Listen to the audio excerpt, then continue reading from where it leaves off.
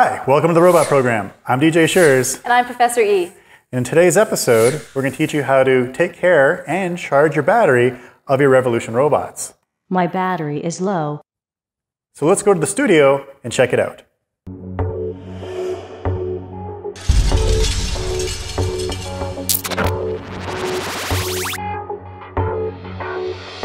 Well, to charge your batteries, you're going to need a battery charger and, of course, your robot.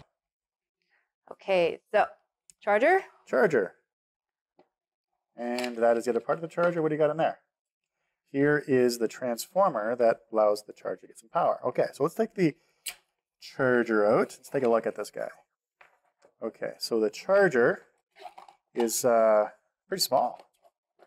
Fancy looking. Okay, and then we have the transformer as well. All right, so what country do you want to be from? What country? I am in North America, so give me a North American adapter. Okay. Oh, we got lots of adapters. Bring them over here so we can see on the screen. Look at that. Okay, so this is the one I want. And the battery charger comes obviously with adapters for all these different countries. That's great. So this is what I'm going to choose. So I'm going to slide this into the transformer here. Now I can plug it in. And then I want to get the transformer power, of course, or the battery charger power by plugging this in. Okay, so the question is, where on the robots is the battery? Well, I have here two bodies of robots that haven't put together yet, which I'm going to demonstrate where they are. So on JD, you'll see these two wires, and these two wires are for the shoulder servos. They're not for the battery. This one, however, is for the battery. So this is what you're going to want to plug into the charger to charge the battery.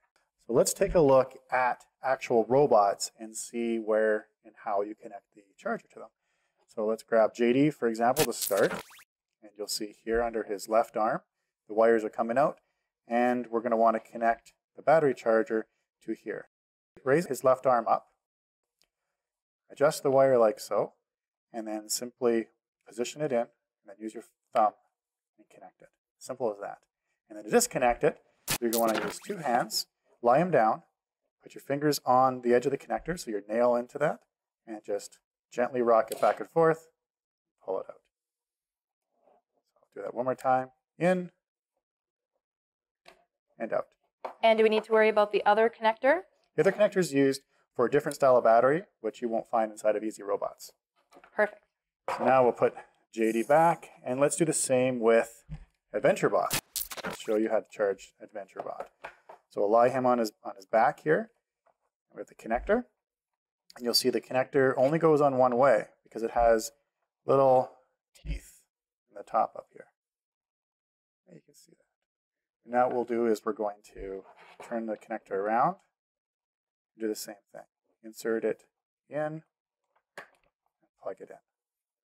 So it's a little bit of a different male to female connector than we've discussed in earlier videos where you are learning how to connect all your pieces to your EZB. That's right. So with this type of connector, it'll lock into place when it plugs into the charger.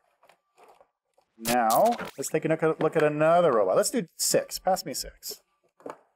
So 6, of course, is a hexapod, and he's got lots of legs, so we want to make sure that we can get in there. So again, put him down like so, and then you'll have the cable popped out here, and again, just reach up, insert it in, and then again, pull it out.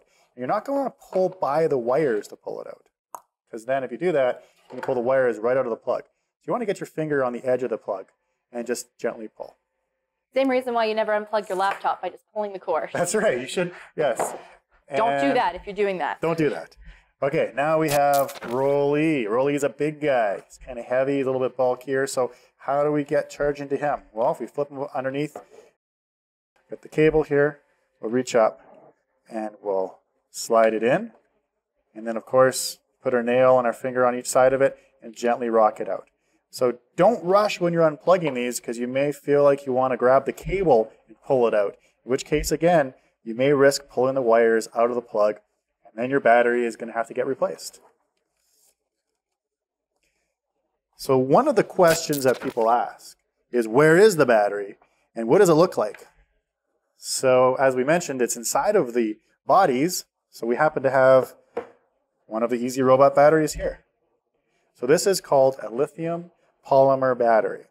And this battery has a connector in the end. So you'll see here, we have a piece of tape on it because it's brand new. Peel that off. There we go. And on this side is the power that actually connects to the insides of the robots. So this is your charging piece, and this is the piece that connects directly to the controller, to the fuse, and to the servos. So the only piece we actually see when we build our robots is this part right here. That's right. So let's take a look inside a JD. The actual body, or the battery, sorry, lies inside of JD just like this. And that's why it pops out on that one end. And then inside of the Hexapod body here, you'll see that it sits inside of here and it comes out there. Now you'll notice on both Rolly and the Hexapod 6 body, you can actually take the battery out with a screw and you can pop it out. Let's take a look at the bottom of Rolly so we can show that as well. There you go. So you can see here that we can undo this screw and we can take the battery out to change it if we want to change it. The same for the Hexapod body. However, with that, due to the complicated build and compact structure of JD's body, we weren't able to put a battery changing door anywhere. So the battery is permanently inside of JD's body.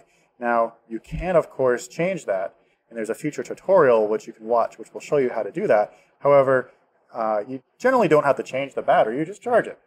That's what rechargeable batteries are for. Now, on that note, we should discuss that every robot has a battery-saving monitor built into it.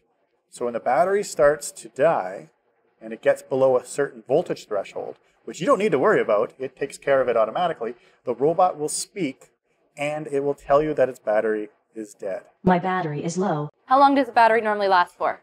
A battery can last up to an hour. It depends on how much activity you're doing with your robot, of course.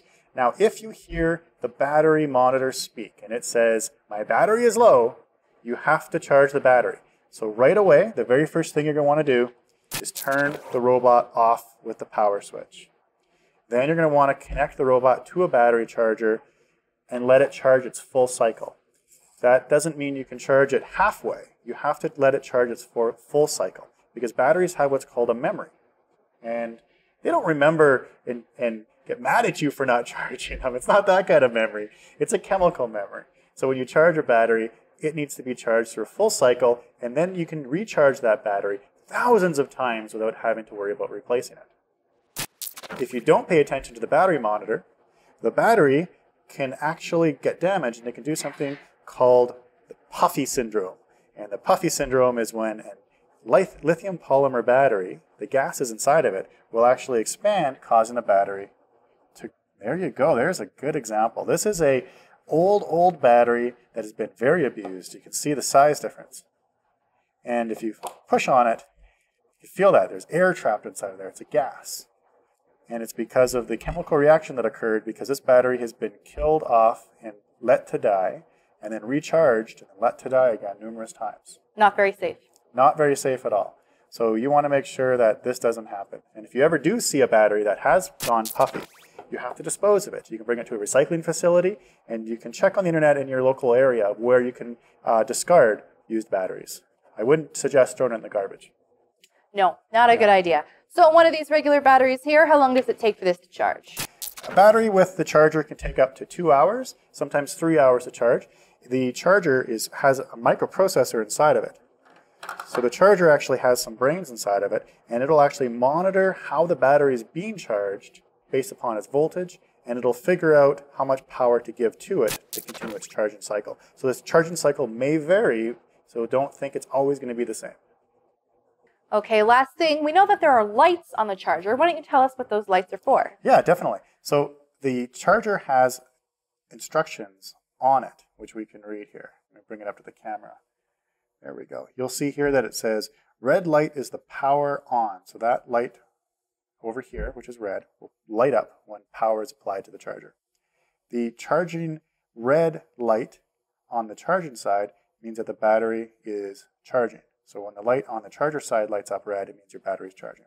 When the green light on the charging side lights up, that means your battery has completed charging. you'll see it. There's an arrow pointing to power and arrow pointing to charger. So red means it's still charging. Green means it has completed its charging cycle. Great. So remember, you want to watch for that green light. So thank you so much for watching this important video, and we'll see you at the next activity. See ya.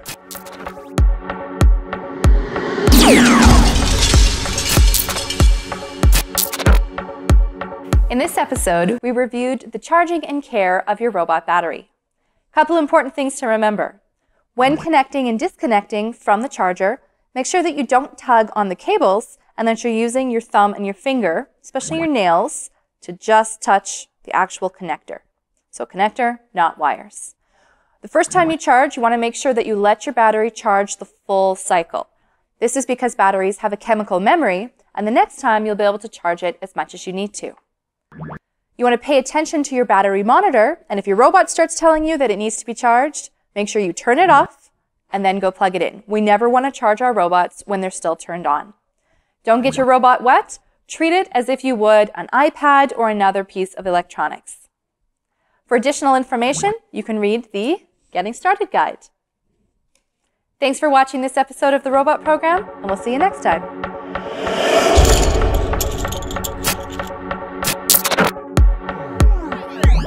True or false? It is a good idea to disconnect the charger by pulling on the battery cable wires. True or false? The battery should charge for a full cycle during its first charge. What is the purpose of the battery saving monitor?